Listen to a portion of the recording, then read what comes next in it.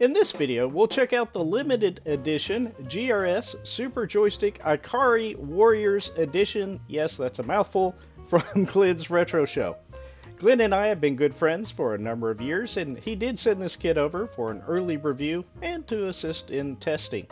I want to express a huge thanks to Glenn for the opportunity to check it out. In case you're not already familiar, the game IKARI Warriors has a very unique control scheme, and the stick you'll see in this video are meant to allow playing the game as it was originally intended. That is, you move the stick in all directions, and you can also rotate it at the top, left or right, to allow the character to turn. And with that, I'm John, and welcome to Wagner's Tech Talk.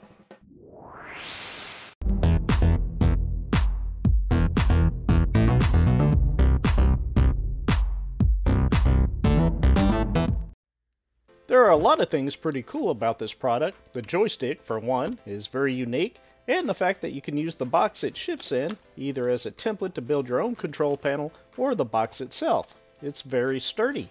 Coming from Glenn, it has his signature plastic bag for storing it when not in use. Glenn uses these for everything.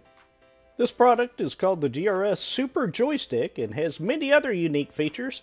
It's officially licensed by SNK and provides a unique controller that allows playing games that would be very difficult or impossible otherwise. One of the first things I noticed after removing the sleeve is that the holes for the buttons and the stick are perforated. You pop them out and mount the joystick and buttons to the box. The included manual is nearly 40 pages and has a ton of helpful information from the assembly to setting up the emulators. It includes mounting hardware that can be used in an arcade cabinet and wiring for up to 12 gamepad buttons, though 6 come with the kit. There are cable ties, a calibration PCB, a USB-C 90 degree to USB Type-A cable, a calibration cable, a mode way switch button that we'll discuss in a few moments, the joystick assembly itself, and the stick also operates as a push-pull stick, which is pretty neat. The end of the stick is interchangeable with any of the 4 included adapters that set the rotary feature of the stick. The joystick base includes the encoder logic and connectors for 18-pin I/O, 5-pin input, 6-pin POV head inputs for the calibration PCB, and USB-C for power and data. There are 2 restrictor gates, and of course 6 gold leaf push buttons. Now, I realize it may look like a complex kit, but the assembly actually goes fairly quick. Now we'll move on to the GRS Super Joystick assembly. You don't have to use the box for your control panel, but in this video I will. I found it easier to use a sharp object to help pop out the perforated pieces from the top down to avoid tearing. At that point, just remove the nuts on the back of the buttons and pop them in and screw the nut on the opposite side. One minor point here, I did line up all the buttons such that the negative pole was on the same side consistently across all buttons. This will make it easier to minimize mistakes when connecting the wires. I then did the same for the mode plus way button, which we'll discuss more about in a bit. From here, I just used the 4 large screws with a washer and mounted the base of the stick such that the connectors are pointed towards the side of the box. You may find it easier to attach the cables before screwing everything in tightly. I didn't here, but just a thought. It might make things a little bit easier. Then of course, tighten everything up. Insert the connector attached to the Super Joystick through the base. Twist the stick until everything seats properly. Then at the back, push in and twist to lock the stick into place. Take the connector for the stick and plug it into the far left port as shown here. Be sure and push it in, very good.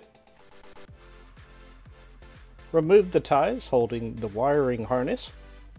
Then plug in the harness into the port labeled J2. Make sure the connector is firmly seated into place.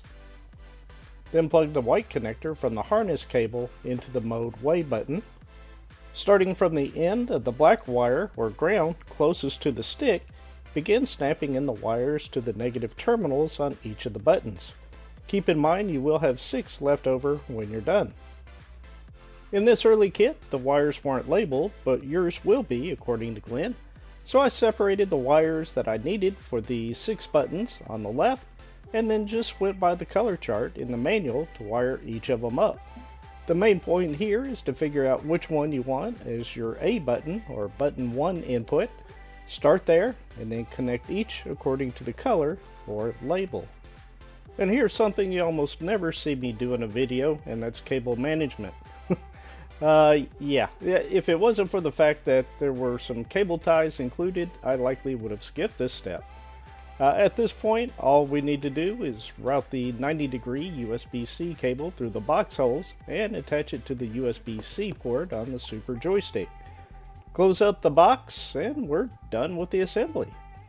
Now we'll check out some of the features and games. In this video, we'll check out the GRS Super Joystick with the SNK 40th Anniversary Collection, playing a handful of games, as well as MAME in RetroBat on a Windows 11 PC. If you need a full setup guide for RetroBat, check out the link above, which should be helpful. I installed both RetroBat and the games to this 5TB drive in that video, and we'll be using it for this one. You aren't at all limited to a PC. You can also use single-board computers such as the Raspberry Pi, and the manual explains the setup for many of them. If you'd like to see more in the future on other setups, please let me know in the comments below. If you do, or even if you don't have plans to purchase the kit shown here, you may find it helpful that if you have an Amazon Prime account, there are many games that you can download and play for free on your PC. Visit gaming.amazon.com and there you'll find many games that you can claim. And for the next 68 days from this recording, SNK 40th Anniversary is one of them. Just click the link to claim it and install the Amazon Gaming application to install the full game. I'm likely the world's worst at demonstrating how to actually play the game, but there was virtually no setup involved. I think I did remap the buttons for shooting and the grenade, but that was about it. Here's a brief look at some of the gameplay for the SNK 40th edition.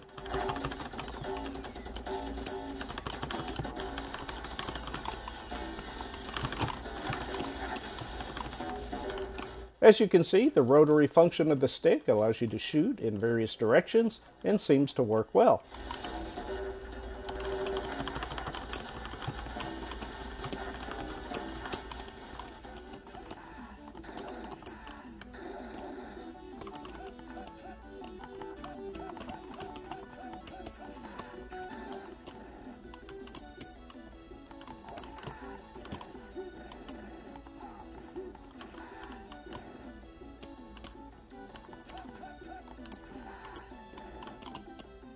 Of course, you can play other games that don't utilize the rotational feature, such as Alpha Mission.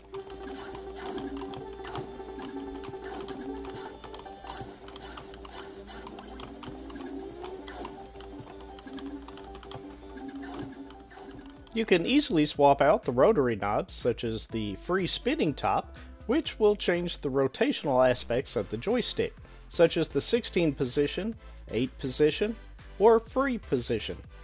To replace the knob, locate the small notch in the cover, use a small screwdriver or your fingernail to pop it off, remove the screw, insert a different knob, replace the screw and cover, and here we have a free turning spinner.